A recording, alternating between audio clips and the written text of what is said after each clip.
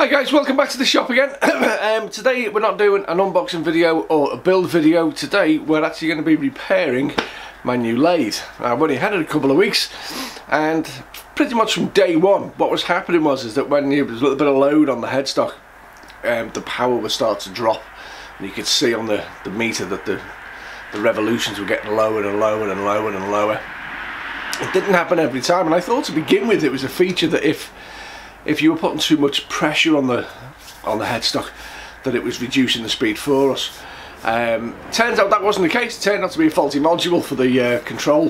When I tried to do some turning last weekend, what was happening was, even with no load on the headstock, so there's no belt, the power was only going up to about 300 RPM, and then it was dropping down again.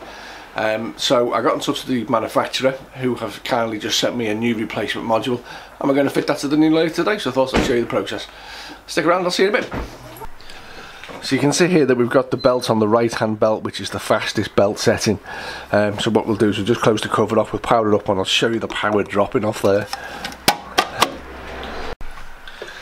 Okay, so I've got the switch turned up to its maximum setting, so we'll crank this up now. It should go to about 4,000 RPM and stay there.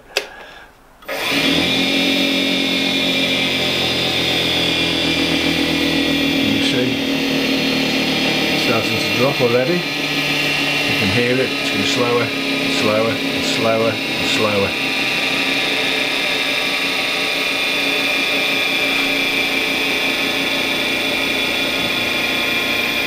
So we're going to replace the module now and see how it goes. So this is the new control box. It's held on by a couple of screws here there. It's got the straightforward plugs in at the back, and then it's got this wire here with a quick pin, and I think that goes to the motor. So what we'll do first of all is we're just going to jack this up. We'll take these screws out, we'll drop them.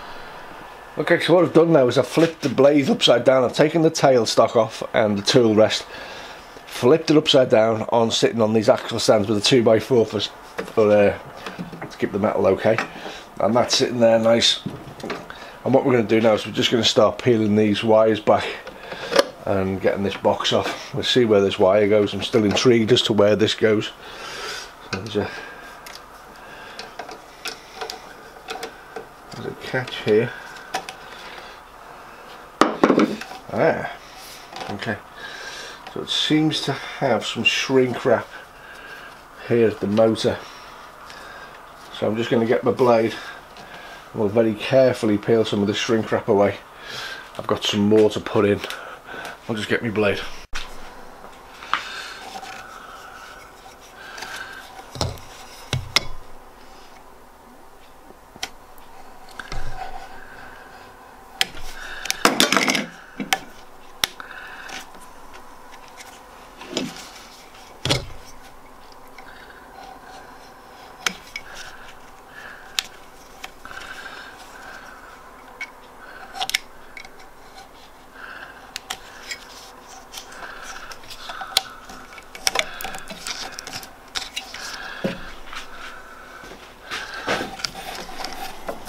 It's a bit awkward, I have to say.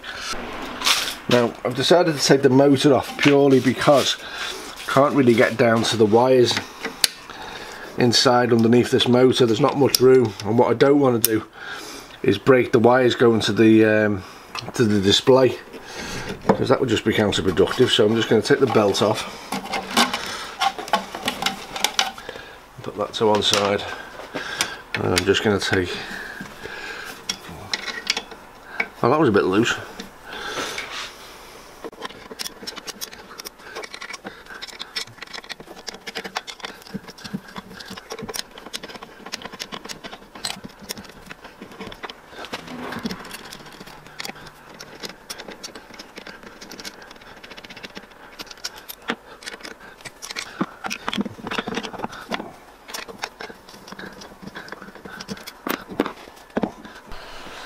That should just be now these three screws to rehang the new motor, the new control unit.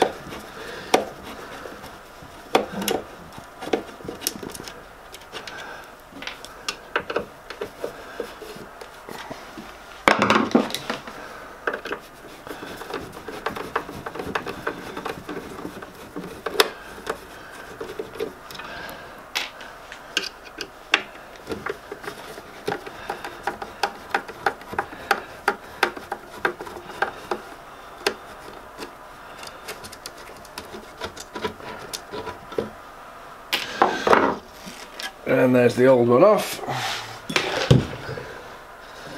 And we'll put in the new one.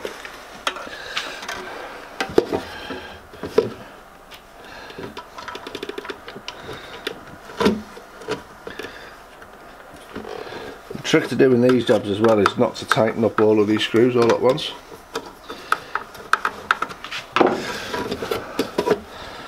So you've got them all in, and then you can tighten them up.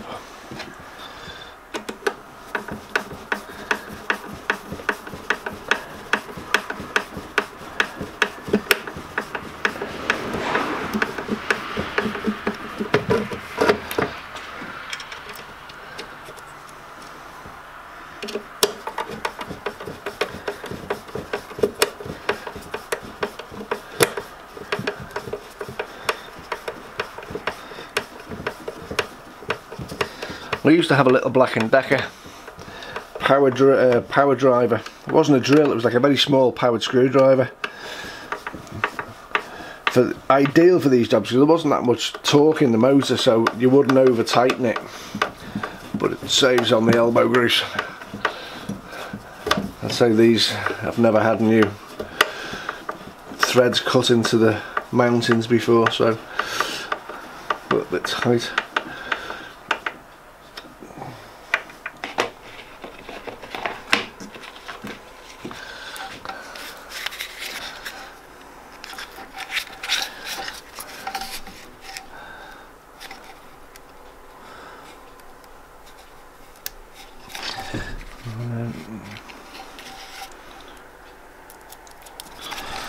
Thought that was a loose wire then, it's actually just a piece of plastic insulated. Put that there, and then I'll just put a little bit of heat to that just to melt that down a little bit.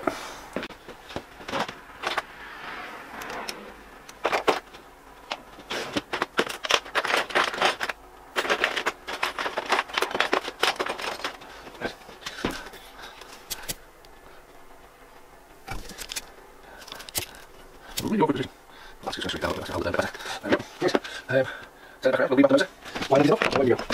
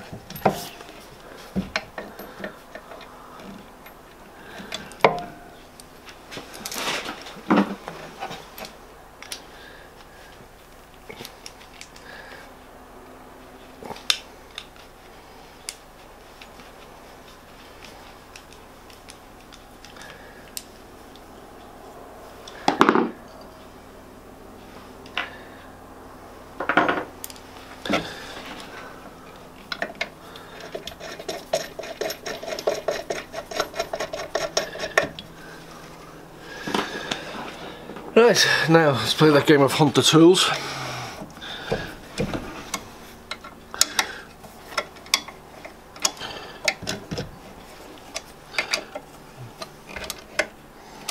Now we don't want it too tight because if we tighten it up too much then you can't do the tension on it. That's why it wasn't tight before.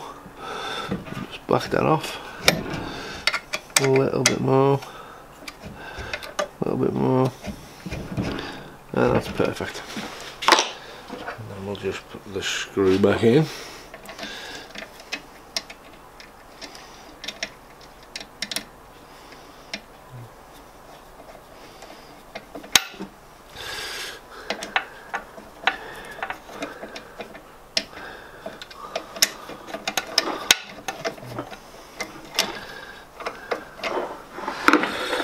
Put the belt back on.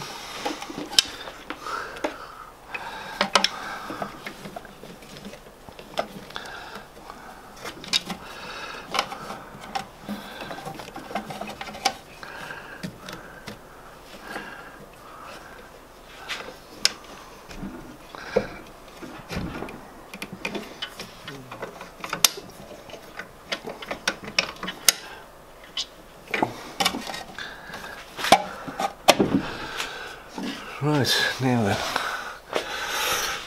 plug that. And I'll plug the motor into the control unit, and then we'll just tidy that up a little bit and re-clamp.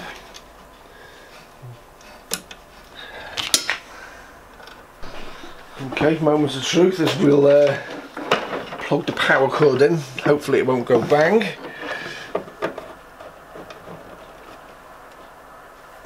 We're good.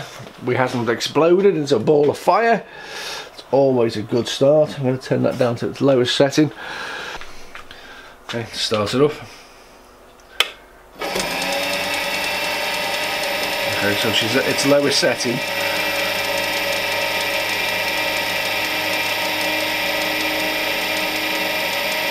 So she's staying up. So we'll turn it up now to its max.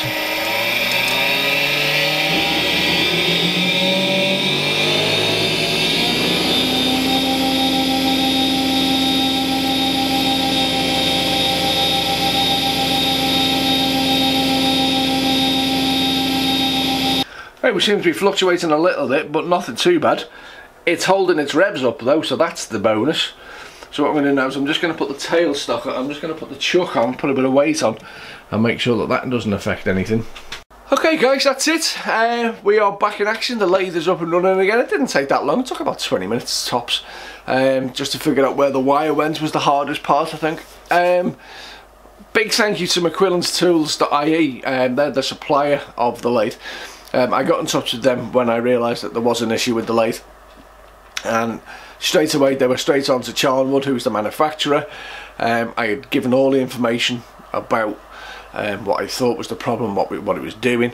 They agreed that it was the control module, and they agreed to just send me out a brand new one. Now we did discuss whether a replacement lathe was needed or just a replacement control unit. It's a very heavy piece of kit this. It came on a pallet, which meant I had to organise the uplift, and then we had to get it sent back, and then they had to send a new one. A lot of messing around. So what we decided was, and what we agreed upon, was just to send me the control unit and I'll fit it myself. As I said, you know, it's plug, it's a couple of screws, a plug, and away you go, and put it back on again. I took the motor off purely and simply just to give me better access for cutting away some of that insulating tape. And that was the only reason I took that off, and that was a doddle to put back on again. Repairing these things is fairly simple if you've got a little bit of nous about you, if you've got a little bit of brains. You know, have a little thing, have a look at how it all goes together, and you shouldn't have any problems. Anyway guys, that's me back up and running, so I can get some more pens done for the market this weekend. It's my last market for the year. I've got a couple of orders to fulfill, so I'm glad that it's arrived today. So I hope you enjoyed the video, and I'll catch you guys in the next one, and I'll see you soon. Take care. Bye.